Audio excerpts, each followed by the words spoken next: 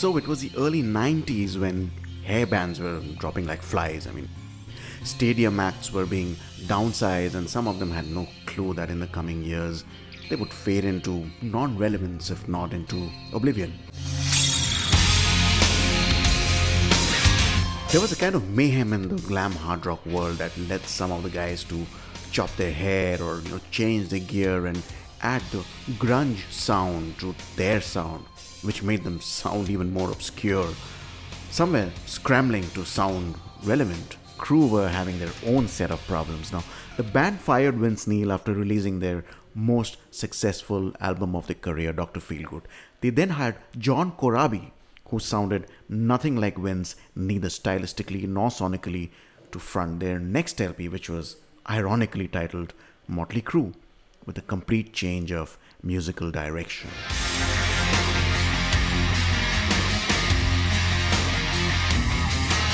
The result was Crue's most consistent record ever. This inclusion of Corabi just simply meant that Mick Mars could now flex his muscles a bit more, as Corabi layered this new revolutionary sound with his own guitar licks, besides writing the lyrics on most of the songs alongside Sixx.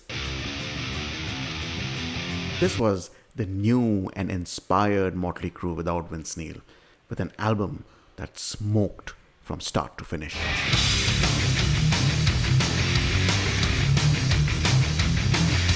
The record turned out to be something like they had never ever done. I mean, it was heavy, it was aggressive, it was grunge tinged, deep and dark, and you could almost hear each of the band members exploding on the mix, with the possible exception of Nikki Sixx, of course. Bob Rock's production expertise provided the match to this dynamite.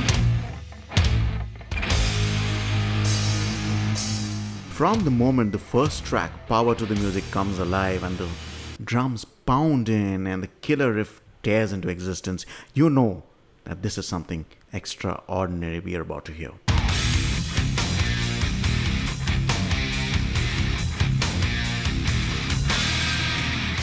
And when it keeps happening with every track, you at the end are left in a state of disbelief. Now, this album sounds swell even in the here and now, so you can just about imagine just how much ahead of its time it was back in 1994.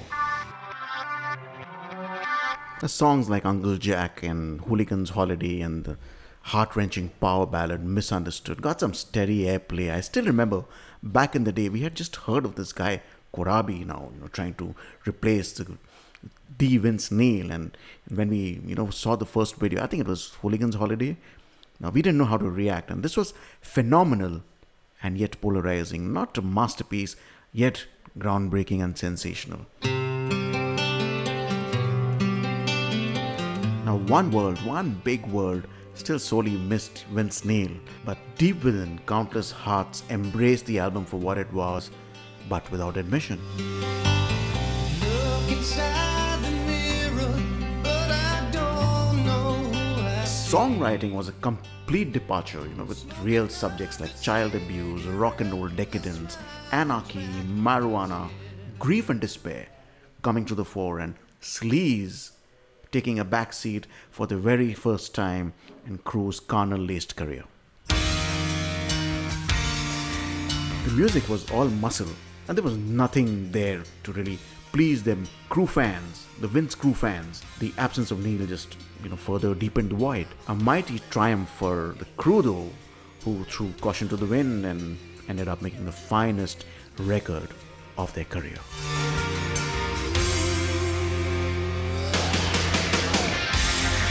Now, this album has the heaviest song that Crue has ever done in Smoke the Sky, which is like a bone-crunching metal feast that shines due to its sheer sonic audacity.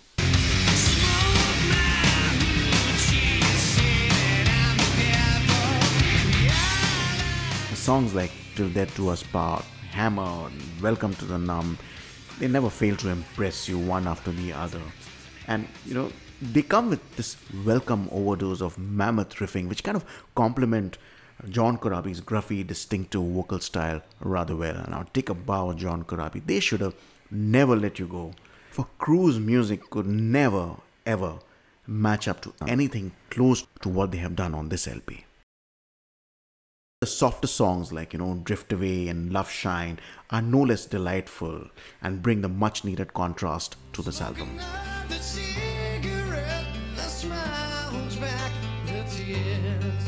And these are the real power ballads, if you know what I mean. I mean, they have the power of Corabi's massive vocals and the strength of a band that was able to outclass itself for once. Just once. I would rate this album an easy 4.5 out of 5. This is Sunny Sidua signing off from Sunny Sides. Have a sunny day and a sunny life.